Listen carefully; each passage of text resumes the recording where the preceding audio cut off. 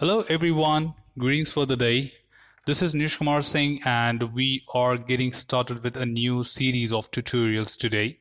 Let me just give you a basic introduction about this particular series of tutorials, and we are moving with or getting initiated with another set of tutorials on the next certification of ISTQB. The certification which we are talking about today is Agile Tester Extension, which is foundation level. Now, generally it is done just after the foundation level, but let me give you a better and detailed understanding on the certification before you can really start understanding the content of this. So when you talk about ISTQB, of course, people who have been through the foundation will be already knowing about ISTQB, and of course let me just quickly give you a recap of it. ISTQB stands for International Software Testing Qualification Board, and generally it is an international body and certifies individuals on the testing principles and fundamentals. We have different specific certifications across the globe for different professions, different practices. There are certain certifications which are specific to the domain as well, and that I'll be quickly showing you in the next slide. Have a look here.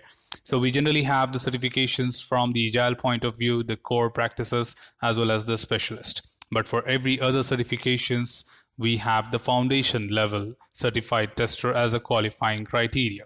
So once you are done with your foundation level, you can move into either Agile certifications.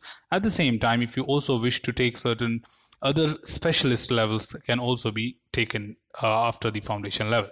If you also wish to move into the process or project specific role certifications like test manager, test analyst, or technical test analyst, you can also move into that. So it's all that the foundation level certification becomes the prerequisite for you to get certified.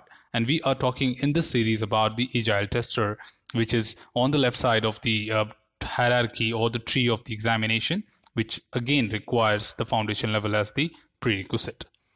Local body conducting examinations in India, we have ITB, Indian Testing Board, and generally for each major countries, we have a local governing body to take care of the conducting examinations. For example, Malaysia, we have MTB, Malaysian Testing Board, South African Testing Board, we have a Kenyan Testing Board, and many other places. It's just that some of the small countries do not have their local bodies. So if you're watching it, the tutorial from that country, you need to visit the nearmost country which can conduct examination for you. Who can appear? Of course, anyone who has the foundation level and at the same time has a knowledge about the agile practices from the day-to-day profile point of view could be easily helpful to understand the content at the same time to appear in the examination. Generally, it happens to be that having the knowledge of agile process would be very helpful to understand this tutorial, because during this tutorial, we only try to orient you towards the syllabus of the examination. But to understand in depth, of course, you need to have some kind of hands-on practice. What's the cost? The cost generally is uniform throughout all the examinations of ISTQB. In Indian currency, it is 4780. That is INR 4,780 rupees, which is different for different countries. So if you are appearing in any other country, you need to cross-check the price at that place, which might be either equivalent or maybe more or maybe cheap as well. Validity, of course, now all the certifications of ISTQB comes with a lifetime validity, so you don't really have to worry about it. About the examinations, of course, I just told you that the prerequisite is the foundation certification, which is CTFL, Certified Tester Foundation Level. You must be certified with that to appear in the Agile certification examination. Without that, you will not be allowed to qualify or apply for the examination. But for learning point of view, anyone is welcome to go through this tutorial. Exam type will be always objective till we reach the expert level. So we always have the MCQ type, which is you will be multiple choice questions. You will be provided with 4 options for each question here, and you will be answering the one as the right one. We do not have any negative marking still in this level as well, so don't have to worry about that. Number of questions are 40, where 40 questions, each question will carry 1 mark each.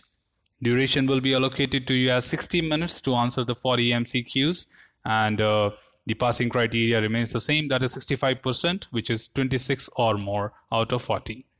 Schedule, you can always schedule it. Generally in India, we conduct it weekly once, but if you always want your custom dates, you can always go online and take the examinations by scheduling your the examination date by going to the istqb.in or your country's specific website.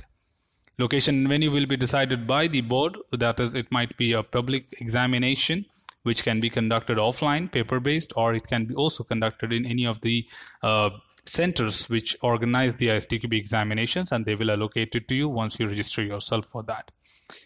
So let us talk about the syllabus of the Agile Tester syllabus, that is Agile Tester extension. So generally this certification is also known as Agile Tester Foundation level or Agile Tester extension. So it all means the same. There's only one level called as Agile Tester, so you don't have to think about anything else in the entire tree. We'll be having 3 chapters to cover along this entire syllabus. Chapter 1 is about the basics and fundamentals of Agile software development model. Chapter 2 is about fundamental Agile testing principles, practices, and processes. Chapter 3 is about Agile testing methods, techniques, and tools. It's just that 3 chapters doesn't mean that we do not have more content. We do have, but this is just that they have created 3 chapters, but we still have a lot of contents to be covered as a part of it. There will be a lot of subtopics. So in this tutorial, I'll be trying to make it as detailed as possible, breaking the subtopics as one tutorial for you so that each tutorial can be concentrated well, because they have a lot of subtopics in each chapter. So it's almost equivalent to like 4 to 5 chapters, but they just put it into chapter 3s. So rest all remains the same. The preparation, the tutorial series will guide you through the entire examination process and help you to understand how you can clear with tips, tricks, and time management skills, with sample questions, of course. Again, here also we have different K levels throughout the syllabus, which will generally help you to understand what are the K levels. That is the topics which are marked with K1. That means it is only limited to the definition or the meaning behind the terms which are used. K2 might be a stage or process or any such concept which requires you to understand what the process is all about, or maybe the stage activities or what exactly happens in that particular process.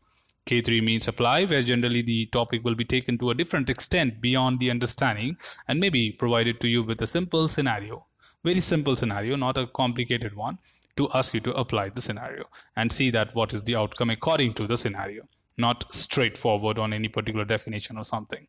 So that's all from the introduction point of view, team. In case you have any other queries about Agile certifications from ISTQB, then you can please comment below. I'll be there to help you out with better understanding on the same and also assist you with the certification procedure.